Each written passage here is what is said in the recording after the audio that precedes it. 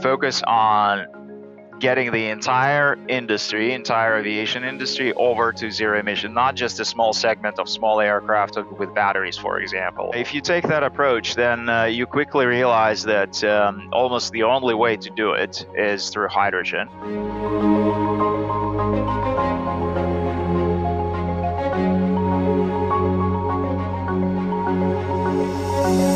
Hydrogen is a very light fuel. So it's actually on a per mass basis, per kilogram of fuel, it contains 3 times more energy than jet fuel. So your fuel system can be made lighter than the current systems that fly the aircraft.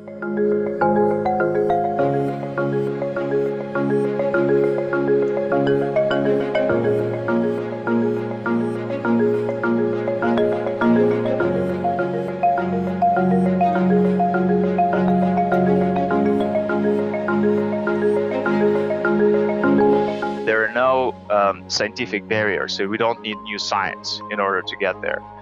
We need to constantly improve the systems and increase the temperature and pressure in the fuel cell chambers, cores of our system, which we're well on track for.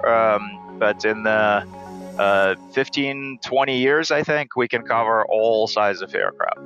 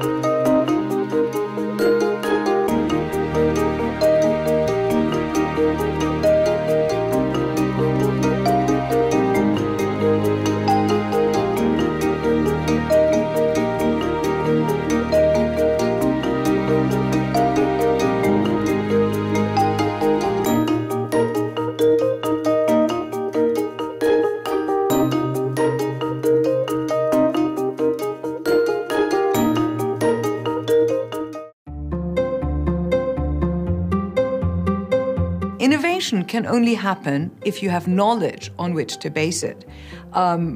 If you continue doing the same thing as you've always done, that's not innovation. And if you want to innovate, you need new ideas, new thoughts, new knowledge. And that's what fundamental research creates.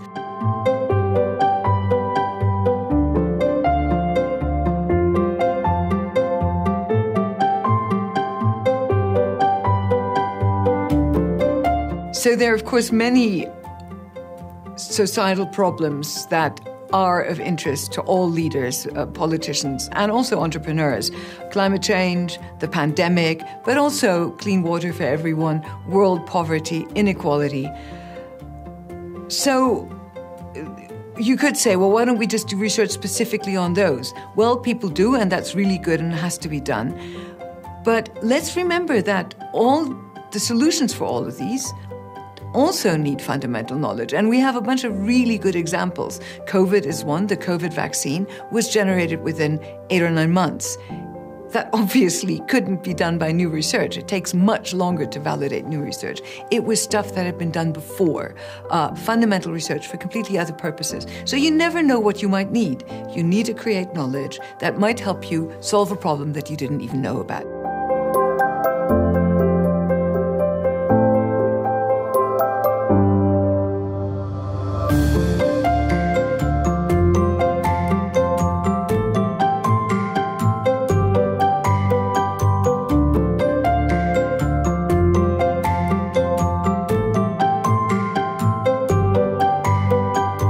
It's funny that for research, you have to defend and say something certain comes out. When we look at venture capitalism and investing in startups, it's perfectly normal for funders, investors in these, that many of them fail. That's the nature of risk. So why should that be different for research? And in fact, research has the added effect. Even if it doesn't come with a sort of mind-blowing result, it will still establish new knowledge. That's essential for everybody. Let me add that in research, the humanities, the social sciences are at least as important for innovation, for understanding how to improve the world. What is the message of research to business? Come and listen. Come and listen. It's so exciting what's going on. Just seek out researchers, learn and listen. Everybody will benefit, and it's fun.